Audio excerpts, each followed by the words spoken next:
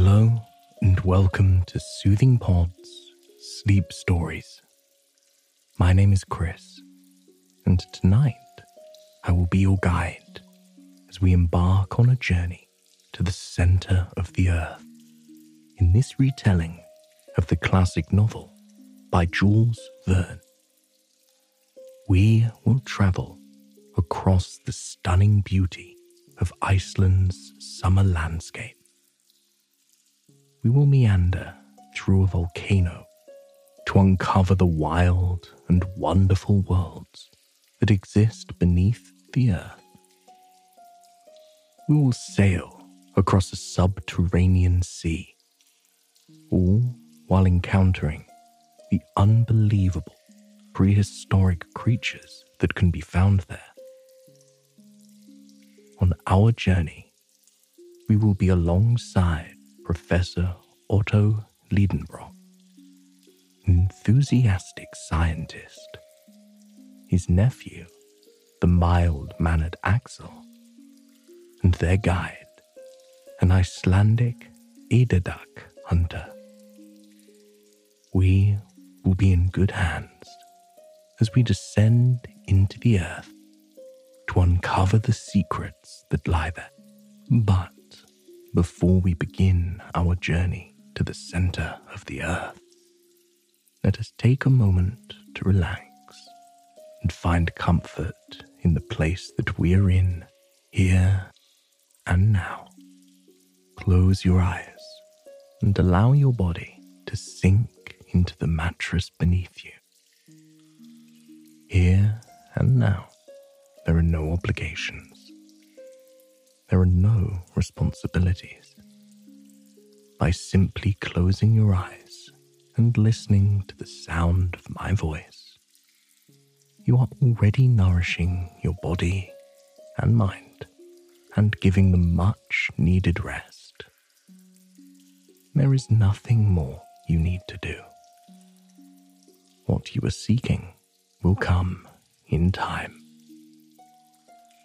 For a moment, let us imagine that you are still in your comfortable bed. But your bed is somewhere else entirely. You are on an island off the coast of the beautiful country of Iceland. Around you, the waves are a deep, dark blue, the color of the sky on a cloudless evening, just as the sun is setting.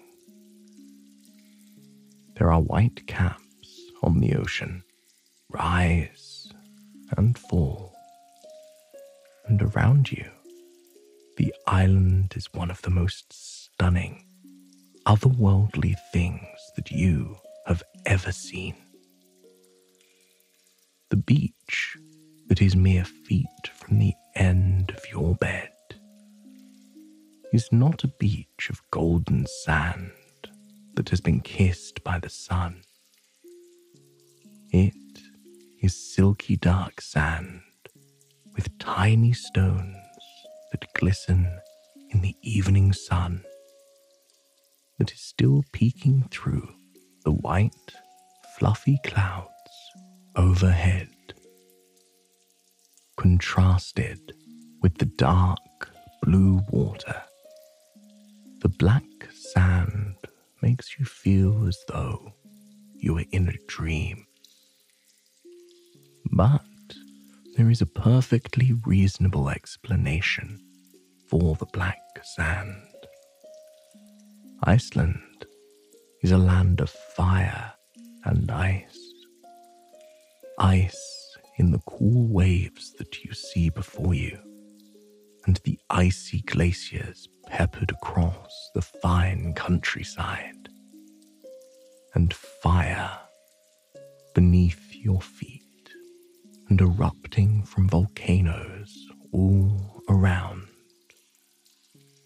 The black sediment on the beach comes from hot lava floating across the beach, then solidifying when it hits the cold water. But there is so much life in the alien landscape here. All around you, wild Arctic thyme in bloom, sprouting in fireworks of purple and lilac and lavender. They dance in the breeze that glides over you and floats across the sea, carrying petals with them on occasion. It is breathtakingly beautiful, seeing the pop or purple against the black sand and dark ocean. And soon, that is not the only color present.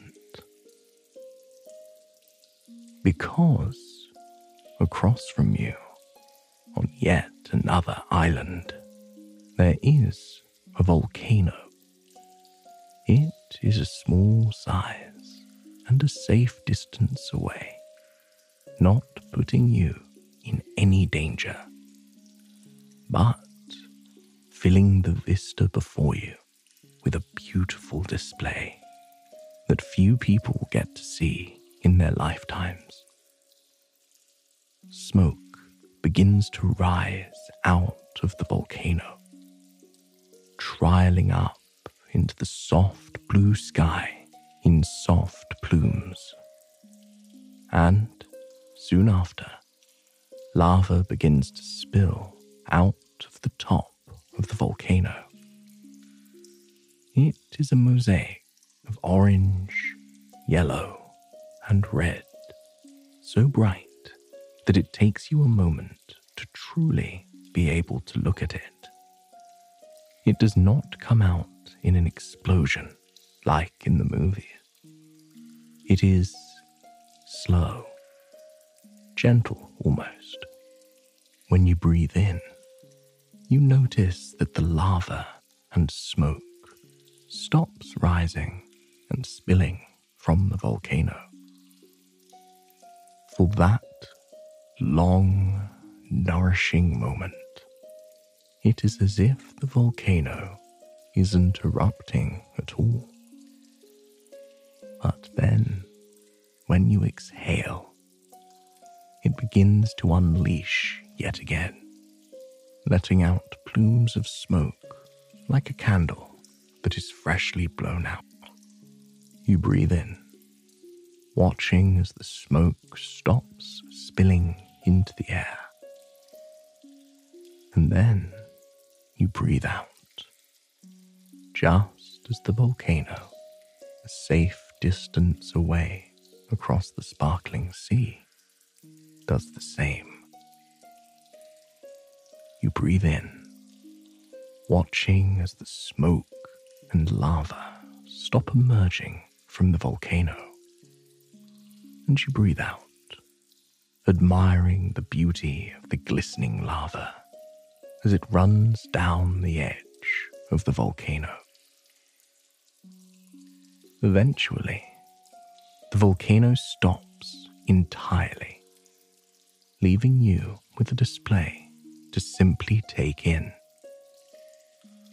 The remaining lava glides down the edges of the stunning mountain before it sizzles against the cold ocean, leaving a trail black in its wake.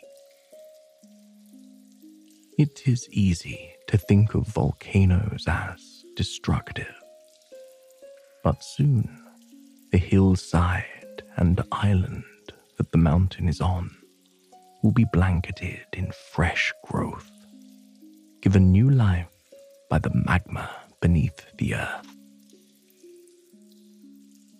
Now that we have taken a moment to find comfort in the place that we are in, here and now, let us begin our story and our journey to the center of the earth. It was May 24th, 1863, and there was a peaceful spring storm raging just outside the home of Otto Liedenbrock. A storm that he was too much distracted to pay any mind to. The clouds outside of the window of his home in Hamburg, Germany, were dark and heavy with rain. They were a mosaic of slate grey, of white, of pitch black, so close to the beautiful, lush spring landscape below that it felt as if you could reach out and touch them. They poured a heavy rain over the earth, filling lines in between the cobblestone streets of the quaint city, and flooding gardens on the outskirts. A willow tree, its tendrils heavy with rain, brushed against the large floor-to-ceiling windows of Otto Liedenbrock's home. He was startled for an instant, looking away from the precious item that came into his office. Before he regained his composure, realizing what had just happened, he chuckled to himself and fixed his outfit, taking a sip of tea to help focus himself once more. His office was the office he had always dreamt of. Mahogany wood shelves and panels wrapped around the entire interior. Each shelf was full of delightful treasures and finds, things he had uncovered in his many travels.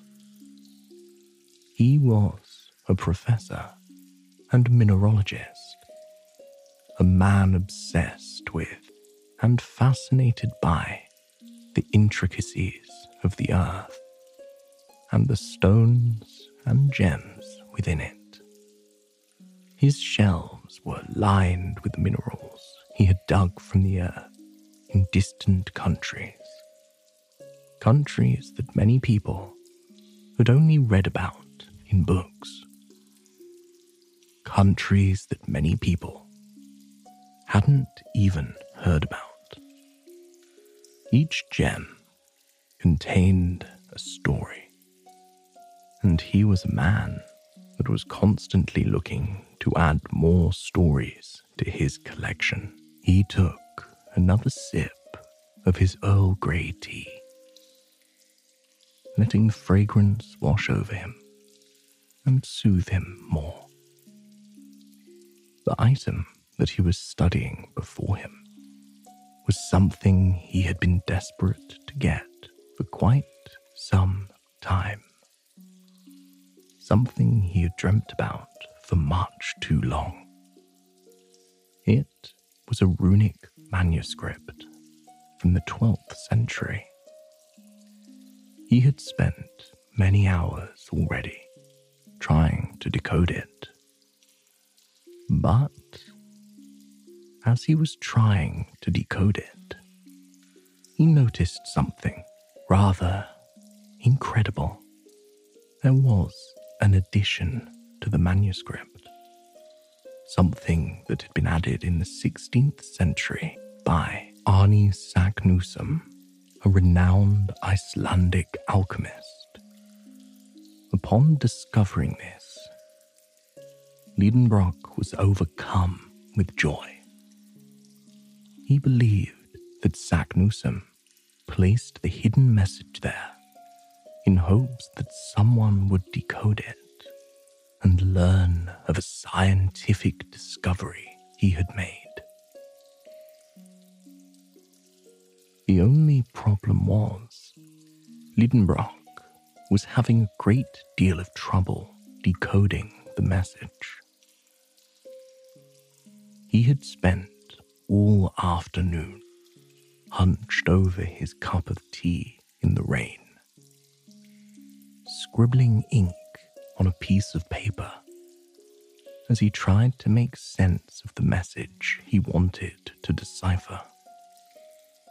Each promising lead seemed to just turn into a dead end, which is part of the reason why Liedenbrock was so pleased that his nephew, Axel, had come to join him in his research recently. Axel was an enthusiastic, excitable young boy, but a boy that had a bit more sense and reason than his uncle. Liedenbrock had little to no danger of the unknown.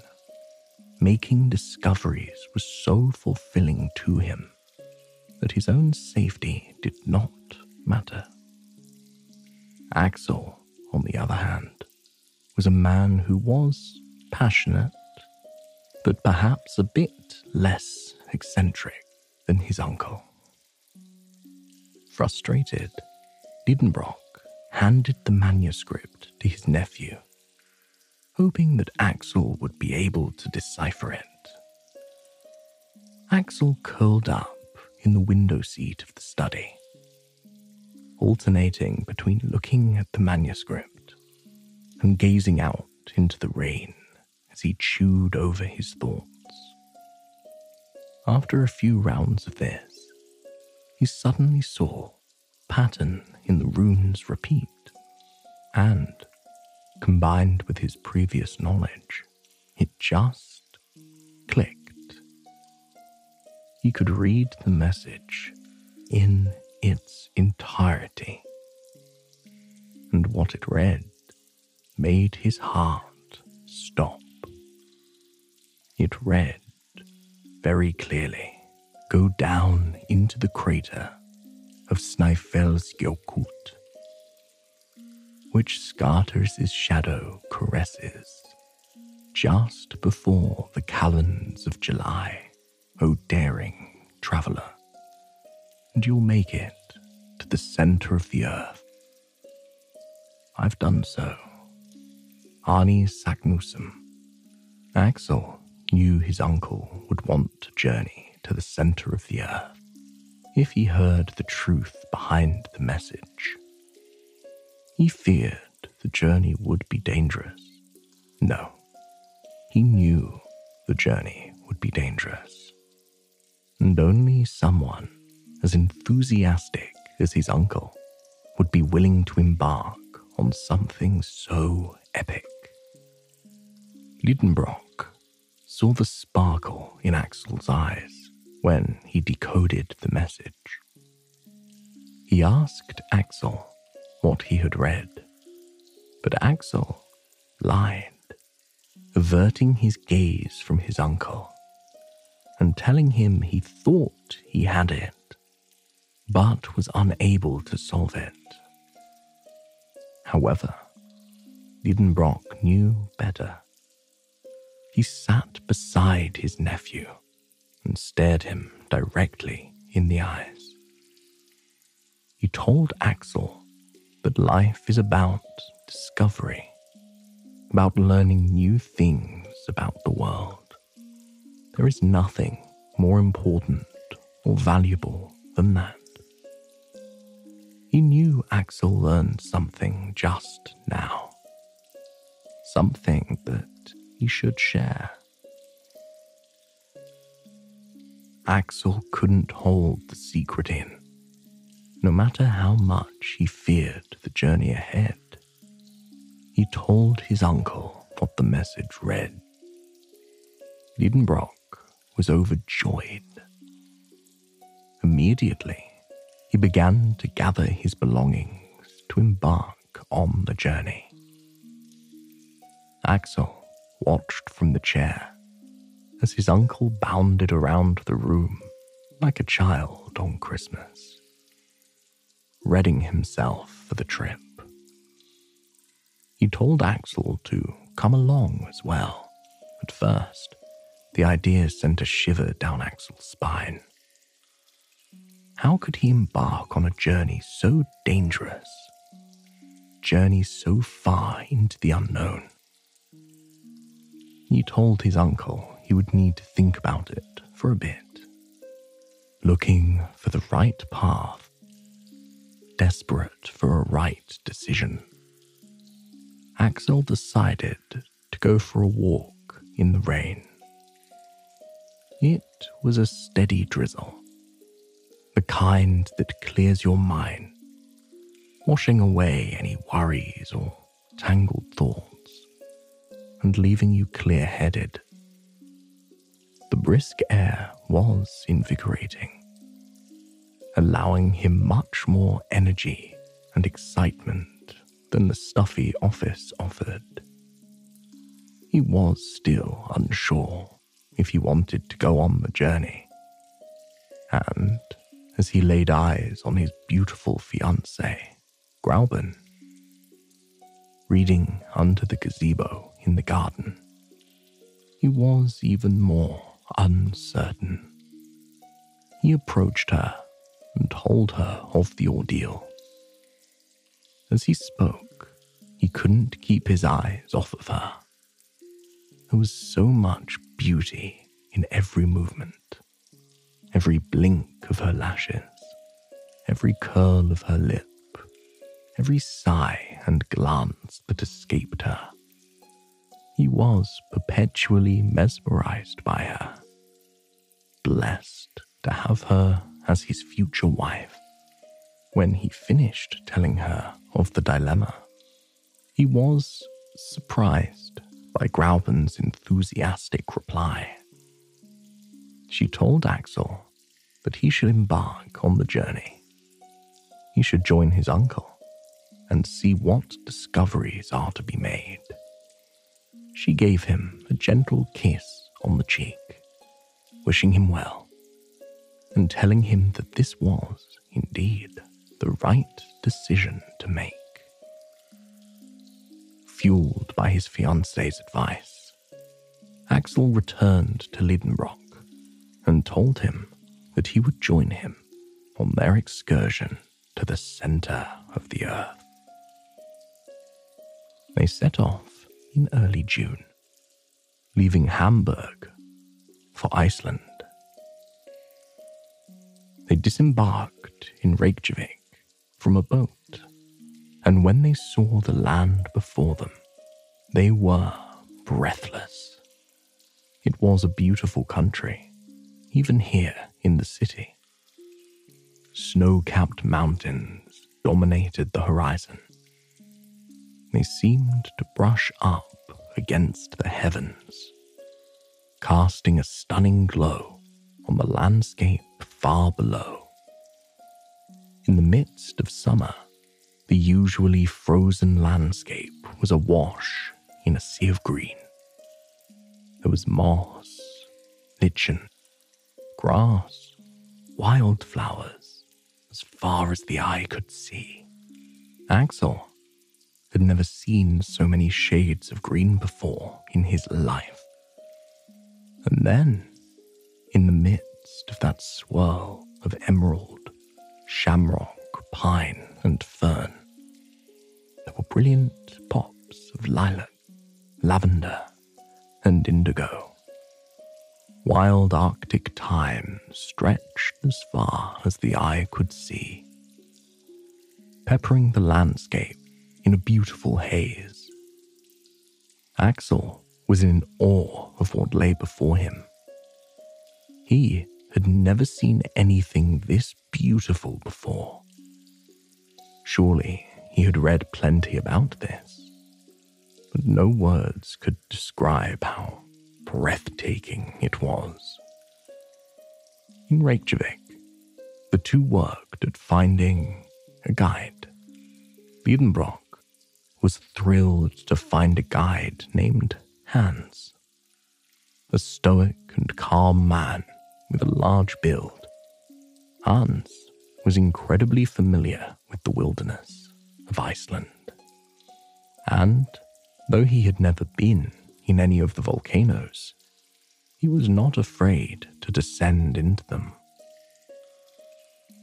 They set off from Reykjavik soon after, heading northwest to the Snæfellsnes, or Snowfell Peninsula.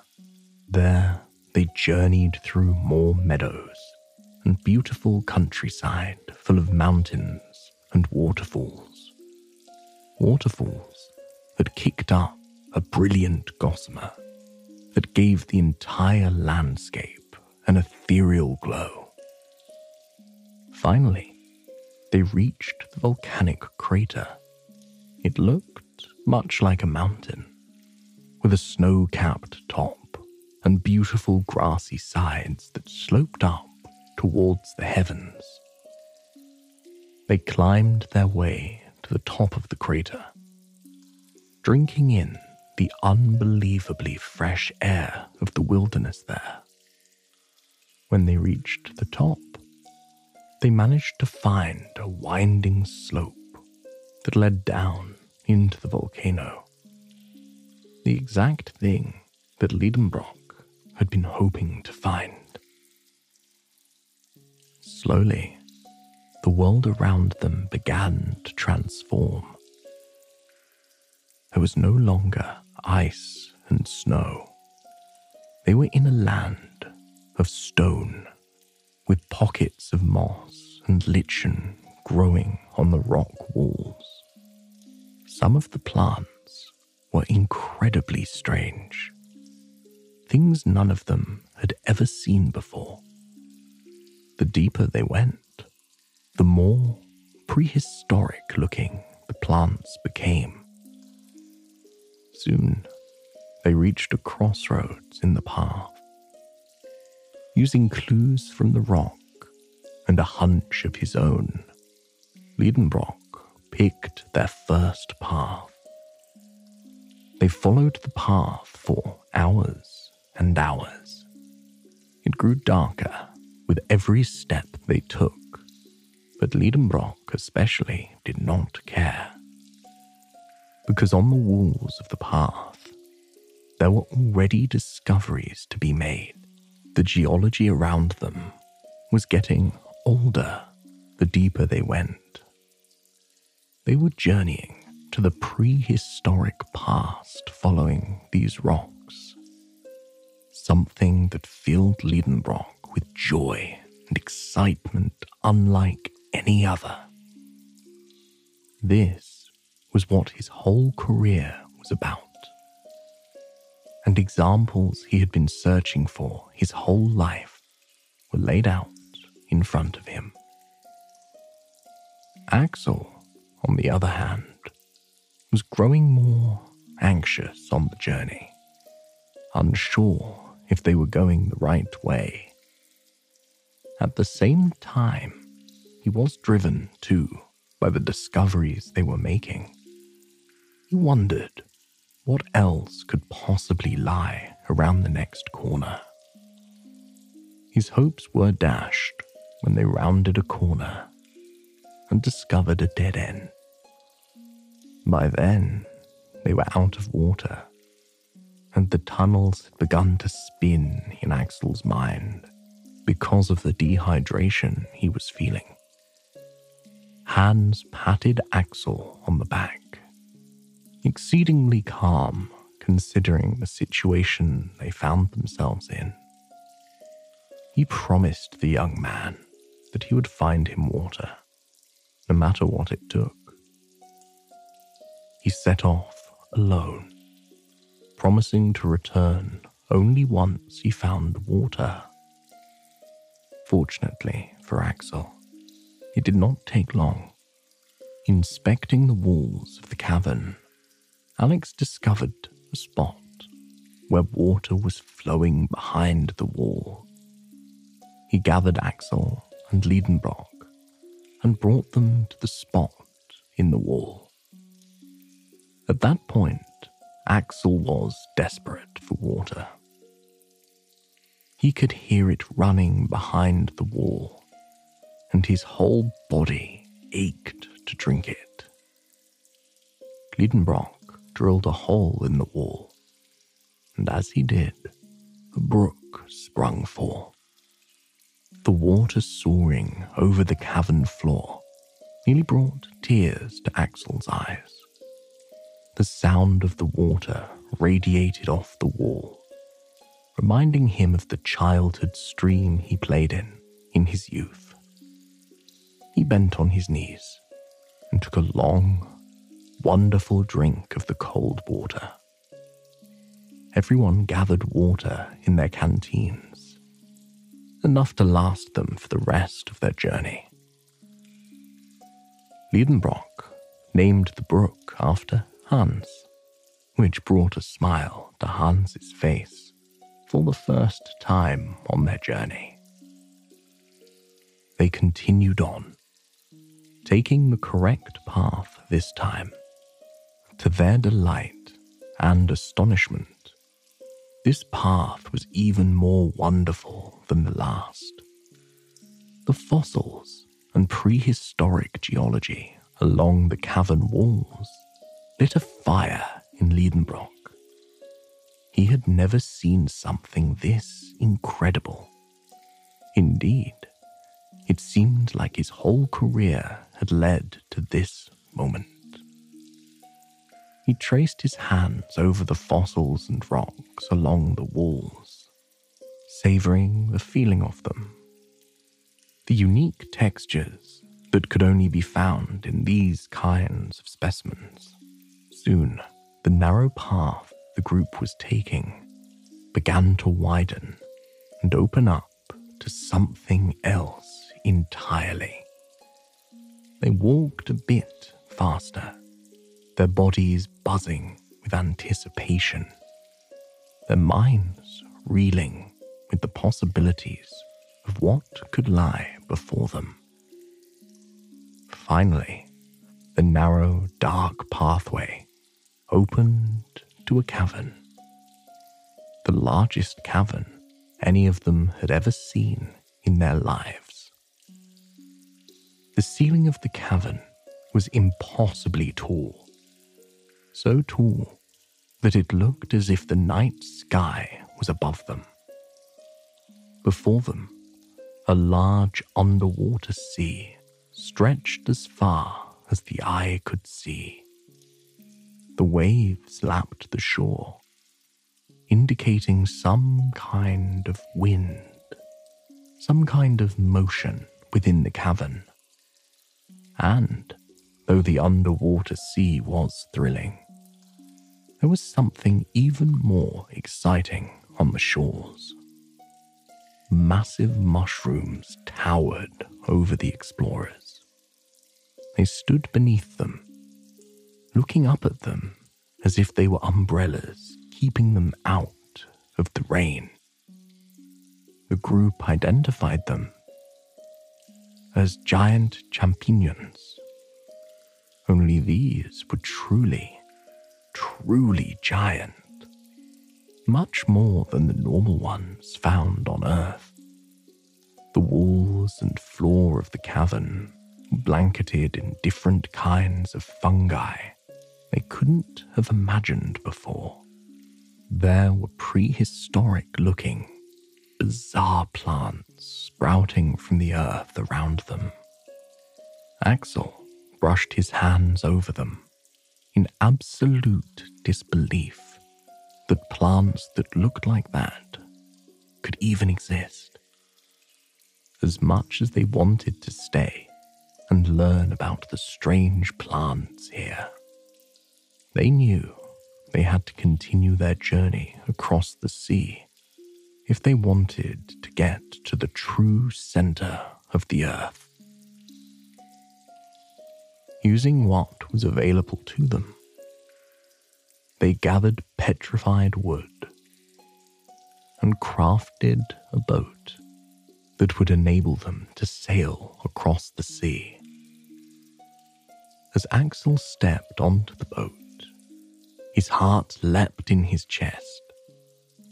Who knew what lay beyond the safety of the shores of the cavern? Regardless, he gave a nod to his uncle, urging him to kick off the shore. Though Axel was afraid, he felt safer in his uncle's knowledge, and on this journey, he truly felt like he was part of something epic. They sailed for quite some time, and as they continued on, their worries began to grow. The sea was rougher than they expected, and also much larger. It felt as though they were sailing over the Black Sea or a great lake, and matters were only made worse when there was a burst of water beside them. There, two ancient creatures were locked in a battle with one another. Two dinosaurs. Everyone was in shock. They had read about them their whole lives, but to see them alive, in action, was something entirely different. Lidenbrock managed to shake his shock enough to tell everyone what the creatures were: the ichthyosaur and the plesiosaur. Two creatures that ruled the sea millions of years ago. Not wanting to get in the midst of their fight or be capsized, they sailed on, leaving the strange, wild creatures behind. Now knowing what lay beneath the waves, the group was more desperate to escape. But soon, a massive storm washed upon them. Rain poured down over their boat, and the waves rocked with ferocity. Overhead, thunder crackled. Lightning struck the water all around them, illuminating the cavern in a blinding yellow glow, until finally it struck the boat, causing it to burst into flames. The group managed to work together to get the flames out, and, to their relief, they managed to wash ashore. They were thrilled not only to survive, but to make it to the other side of the sea. Only when they looked at their compass, they realized they had not made it to the other side of the sea. They were washed right back to where they started. At first, Lidenbrock was angry and disappointed, but soon he calmed down. He reminded everyone what they had come for, and that was discovery. They would sail across the waves and move along, just as they had planned. But first, they should take a deeper look at the area. Axel was impressed and frustrated at the same time by his uncle's stubbornness. But that soon faded as they explored the shore and uncovered more incredible findings. They found themselves in a forest from the Tertiary period, with incredible foliage and fossils from the early days of planetary life. Peeking out from the lush foliage, thousands of miles beneath the Earth's surface, they were shocked to catch sight of a mastodon wandering through a clearing. And not just that, but a 12-foot primeval-looking man. Enlightened by this and thrilled by the discovery, they still had enough sense not to get caught. As they turned to continue on, however, they discovered something incredible. A rusted knife next to markings on a rock. Markings that gave the real directions to the center of the Earth. markings that Saknussemm had left all those years ago. They may have gone backwards, but it was exactly where they needed to be. Fueled by this new information, they pressed onwards, only to find a huge rock in their path. Fueled by excitement and newfound confidence in their journey, Axel suggested they use gum cotton to blow the rock away. They put the explosives at the base of the rock and waited on their new raft. At first, it seemed that the explosion worked. But soon, the realization dawned on them. The power of the explosion caused a disruption with the sea, and before they could run, they were swept up in a massive swell. They tumbled, fighting for their lives as the cold water thrashed them to and fro. They managed to grab hold of each other just as they realized they were moving upward. Heat began to rise around them, and they began to move more quickly. Liedenbrock was not worried. He told everyone that the explosion was taking them back up to the earth. Moments later, their raft tumbled out of a volcano, but they quickly realized that they're no longer on Iceland, but the Mediterranean island of Stromboli, off the north coast of Sicily. The brilliant sun washing over their faces was magical. The island around them was tiny and green, with unique shrubs and migrating birds. Thankful to be alive, they gathered together to eat sweet, sweet berries that they found hidden around them. Soon, local fishermen discovered them, mistaking them for shipwreck survivors. They first took them to their homes to eat and rest. Soon after, they traveled back home to Germany, where an entirely new life awaited them. After sharing their findings, Liedenbrock became famous, spending most of his time giving lectures about his journey. Hans returned home to his peaceful life in Iceland, and Axel married the love of his life, excited to settle down after such a remarkable journey. I hope you have enjoyed this sleep story, and it has brought you a night of peaceful, calm sleep. Please, join me again tomorrow night for another sleep story. Until then, sweet dreams.